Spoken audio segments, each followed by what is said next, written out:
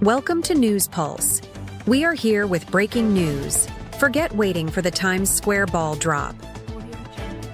While New York rings in the new year, many countries have already popped the champagne corks.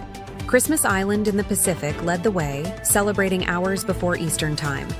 New Zealand, Samoa, and Tonga quickly followed suit. But don't despair. Night owls, Hawaii, and American Samoa are among the last to party, marking 2024 on Monday morning Eastern Time.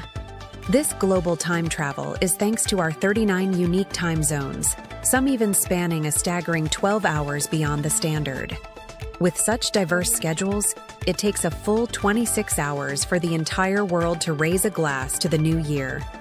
So, wherever you are, whether basking in early celebrations or patiently waiting for your turn, join the global chorus of Happy New Year.